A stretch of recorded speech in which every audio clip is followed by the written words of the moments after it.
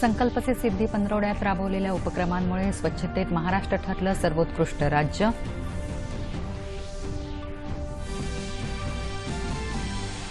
सव्वाशे कोटी देशवासियांनी एकजुटीनं आणि एकदिलानं काम केलं तरच देश स्वच्छ होईल, पंतप्रधानांचं प्रतिपादन। अमेरिकेतल्या लास वेगास शहरात संगीत समारंभात अंधाधुंद गोळीबार, 50 जण मृत्युमुखी तर 200 जखमी, पोलिसांकडून हल्लेखोर ठार।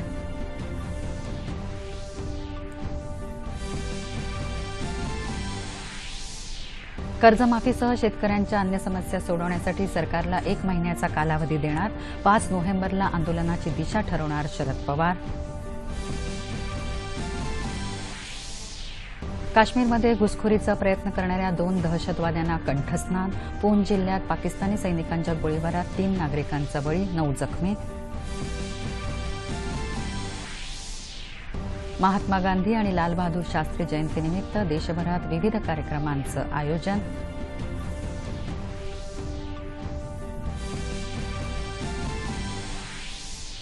आणि ज्येष्ठ पत्रकार आणि साहित्यिक ह.मो. मराठे यांचं प्रदीर्घ आजारानं निधन।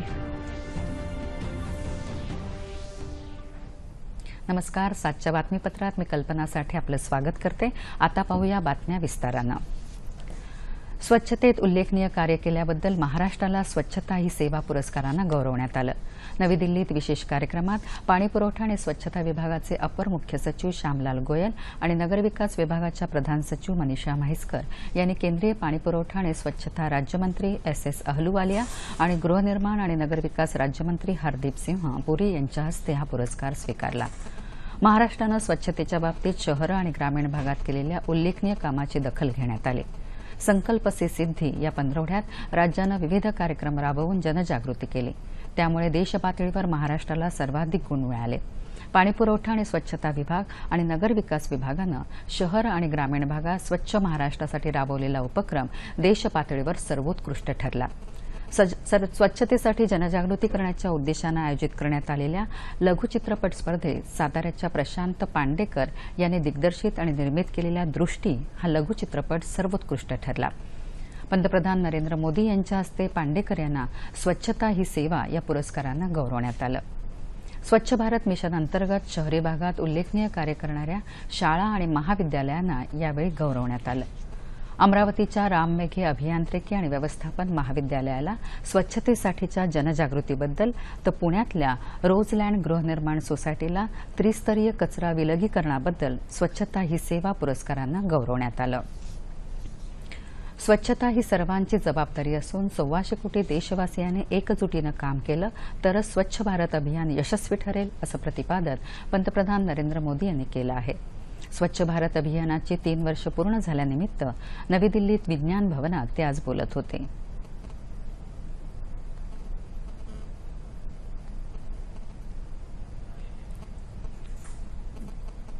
1 लाख नरेंद्र मोदी आ जाए, सभी मुख्यमंत्री मिल जाए, सभी सरकारें मिल जाए, तो भी स्वच्छता का सपना कभी पूरा नहीं हो सकता है,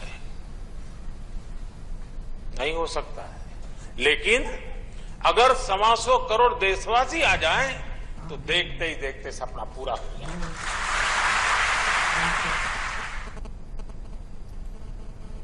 मुलं हे स्वच्छतेचे दूत असल्याचं सांगून महिलांच्या दृष्टिकोनातून स्वच्छतेकडे बघायला पाहिजे, असं त्यांनी सुचवलं।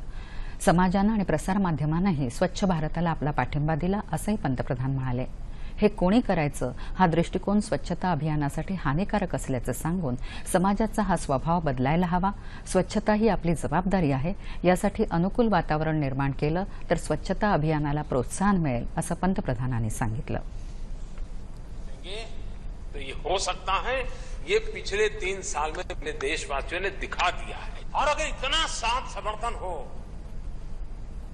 और फिर भी अगर चीजों में गति हम न लाएं, फिर तो हम सबको अपने आप को जवाब देना पड़ेगा।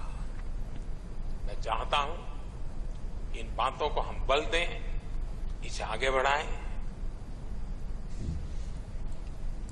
अमेरिकेतल्या लास वेगासमध्ये एका संगीत कार्यक्रमात आज हल्लेखोरांनी केलेल्या बेछूट गोळीबारात 50 जणांचा मृत्यू झाला असून 200हून अधिक लोक जखमी झाले आहेत। पोलिसांनी स्थानिक रहिवासी असणारा स्टीफन पॅडॉक या 64 वर्षीय हल्लेखोराला ठार केल्याचं वृत्त आहे। या संगीत कार्यक्रमाला हजारो रसिक उपस्थित होते।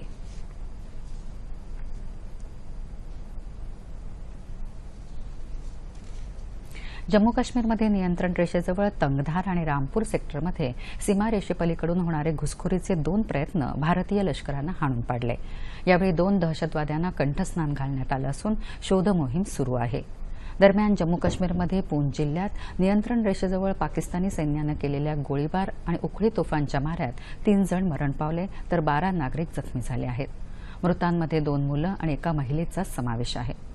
पाकिस्तानी लष्करानं शस्त्रसंधीचं उल्लंघन करत सकाळी 7च्या सुमारास सीमारेषेवरच्या अनेक गावात तसंच लष्कराच्या चौक्यांवर हा हल्ला केला।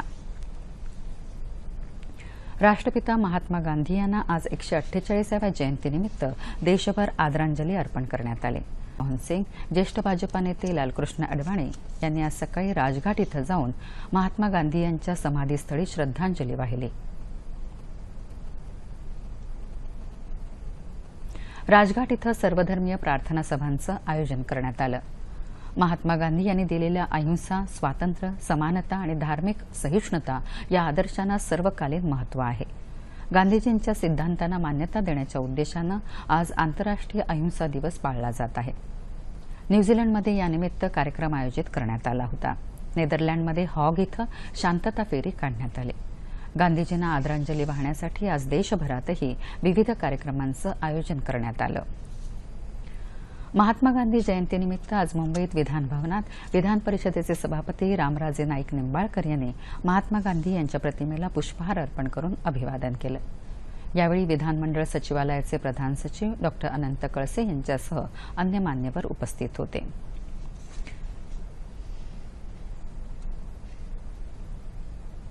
मंत्रालयातही मुख्यमंत्री देवेंद्र फडणवीस यांनी गांधीजींच्या प्रतिमेला पुष्पहार घालून अभिवादन केलं। यावेळी शिक्षण मंत्री विनोद तावडे, वित्त राज्यमंत्री दीपक केसरकर, सामाजिक न्याय मंत्री राजकुमार बडोले यांच्यासह अनेक मान्यवर उपस्थित होते। केंद्रीय मंत्री नितीन गडकरी, मुख्यमंत्री देवेंद्र फडणवीस, राज्याचे वित्तमंत्री सुधीर मुनगंटीवार यांनी वर्धा जिल्ह्यातल्या सेवाग्राम आश्रमाला भेट दिली। सामुदायिक प्रार्थनेत सहभागी झाल्यानंतर त्यांनी आश्रम परिसरात सूतकताई केली। सामाजिक कार्यकर्त्या मेधा पाटकर यांनीही आश्रमाला भेट दिली। गांधी जयंतीचं औचित्य साधून राज्य परिवहन महामंडळ आजपासून राज्यात सर्व स्थानकावर स्वच्छता अभियान राबवणार आहे। परिवहन मंत्री दिवाकर रावते, शिक्षण मंत्री विनोद तावडे, उद्योग मंत्री सुभाष देसाई, शिवसेनेचे युवा नेते आदित्य ठाकरे यांच्या उपस्थितीत कुर्ला एसटी डेपोत या अभियानाचा शुभारंभ करण्यात आला।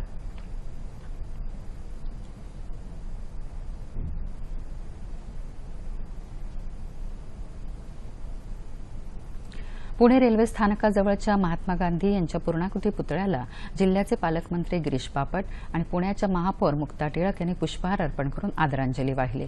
पुणे रेल्वे स्थानक परिसरात खासदार संजय काकडे, अनिल शिरोळे, महापौर मुक्ता टिळक यांच्या हस्ते स्वच्छता अभियान राबवण्यात आलं।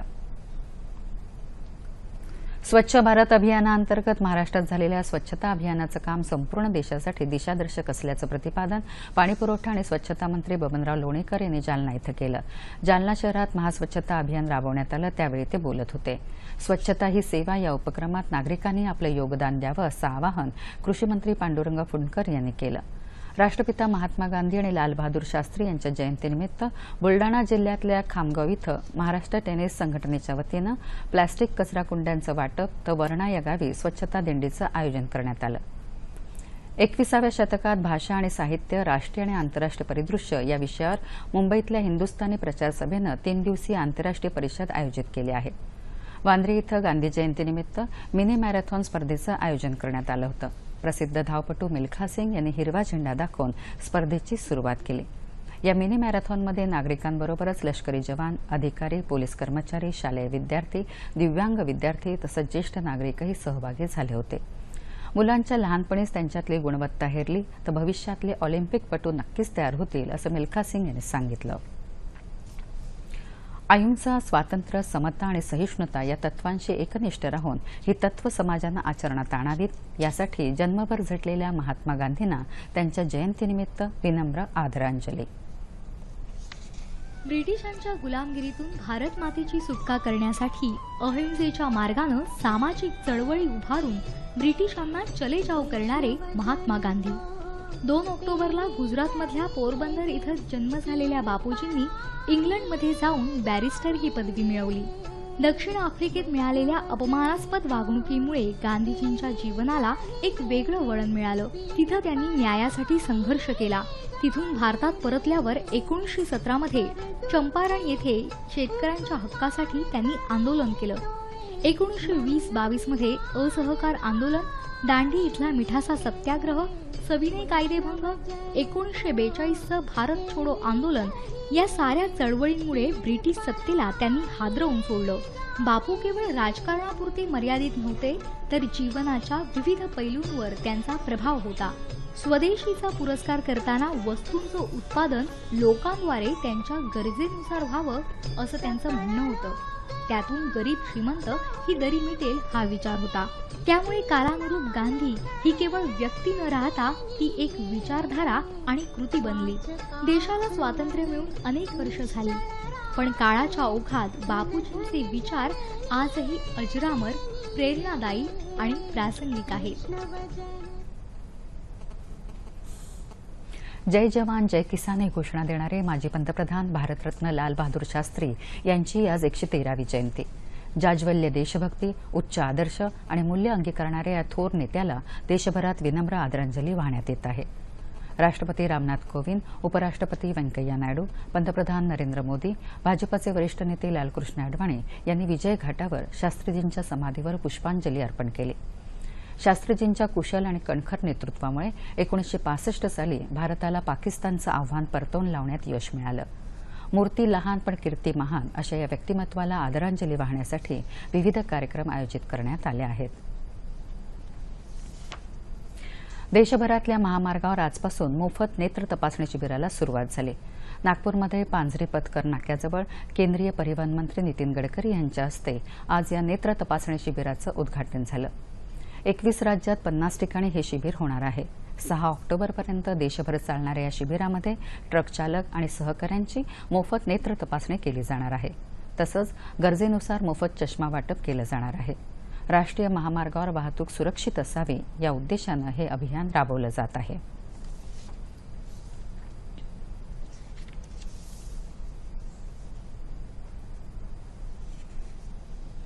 शेतकऱ्यांची कर्जमाफी, शेतमालाला भाव आणि अन्य समस्या सोडवण्यासाठी सरकारला 1 महिन्याचा कालावधी देणार, अन्यथा औरंगाबाद इथं 5 नोव्हेंबरला होणाऱ्या बैठकीत आंदोलनाची दिशा जाहीर करणार असल्याचं राष्ट्रवादी काँग्रेसचे अध्यक्ष खासदार शरद पवार यांनी सांगितलं।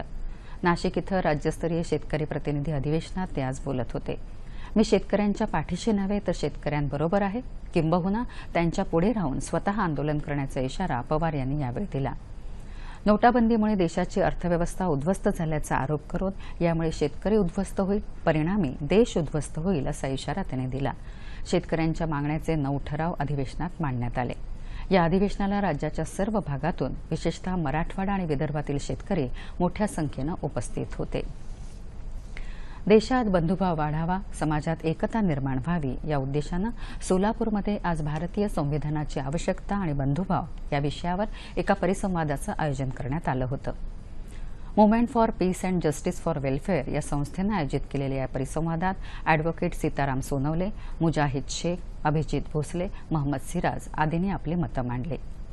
जगात दहशतीचं आणि अशांततेचं सावट असताना सर्वधर्म समभाव मानणारा भारत संविधानामुळे एका सूत्रात बांधला गेला आहे, असं मोहम्मद सिराज यांनी यावेळी सांगितलं।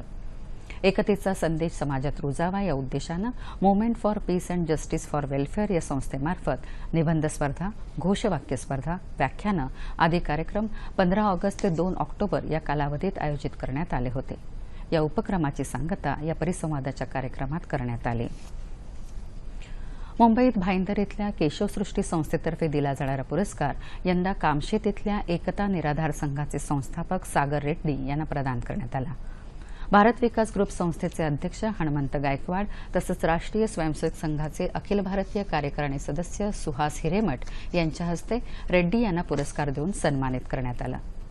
अनाथ आश्रमात 18 वर्ष पूर्ण झाल्यानंतर मुलामुलींना बाहेर काढलं जातं, त्यानंतर त्यांना कोणाचाच आधार नसतो।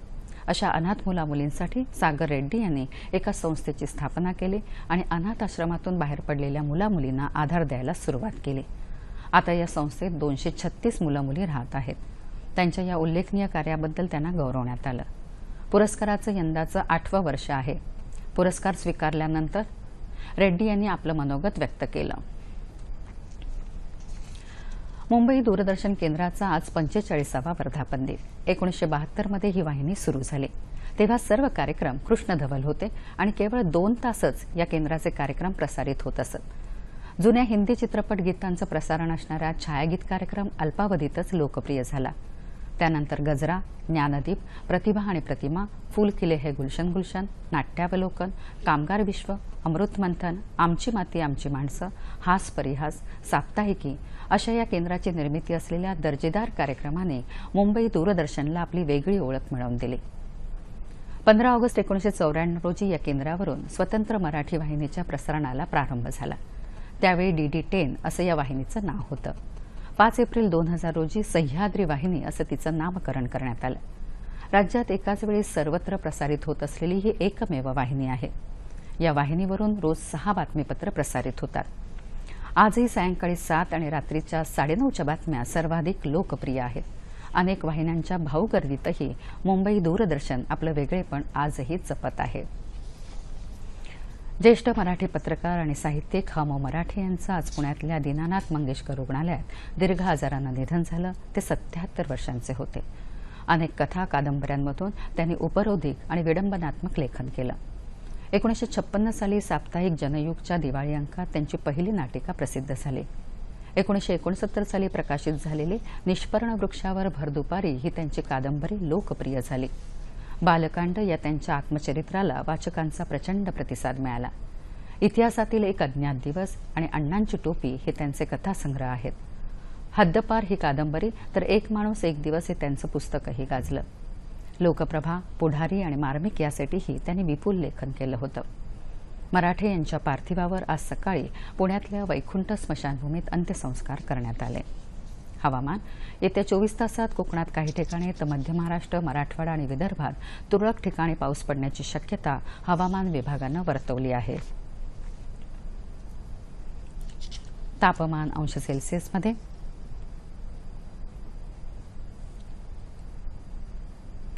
मुंबई कमाल 33, किमान 28.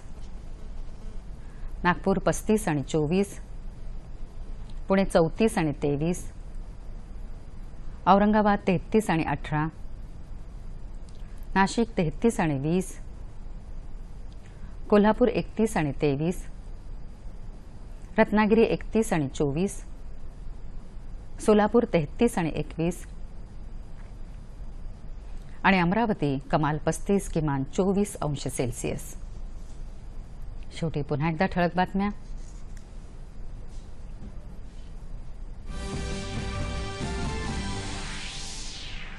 संकल्प से सिद्धी पंधरवड्यात राबवलेल्या उपक्रमांमुळे स्वच्छतेत महाराष्ट्र राज्य ठरलं सर्वोत्कृष्ट राज्य.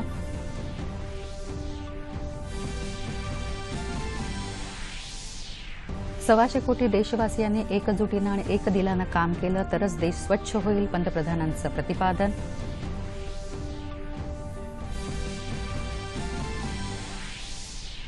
अमेरिकेतल्या लास वेगास शहरात संगीत समारंभात अंधाधुंद गोळीबार, 50 जण मृत्युमुखी तर 200 जखमी.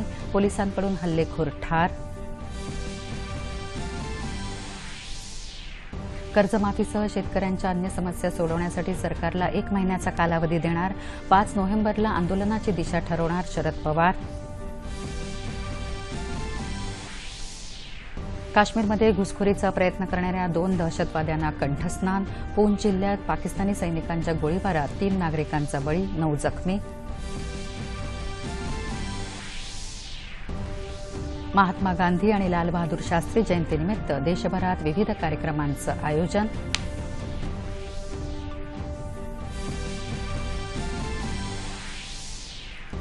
आणि ज्येष्ठ पत्रकार आणि साहित्यिक ह.मो. मराठे यांचं प्रदीर्घ आजारानं निधन. याबरोबरच हे बातमीपत्र संपलं.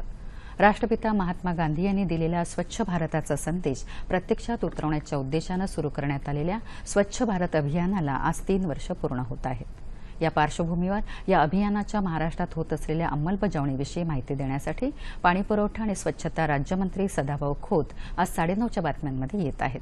तेव्हा पुन्हा भेटूया पुढील बातमीपत्रात आपल्या सह्याद्री वाहिनीवर। नमस्कार।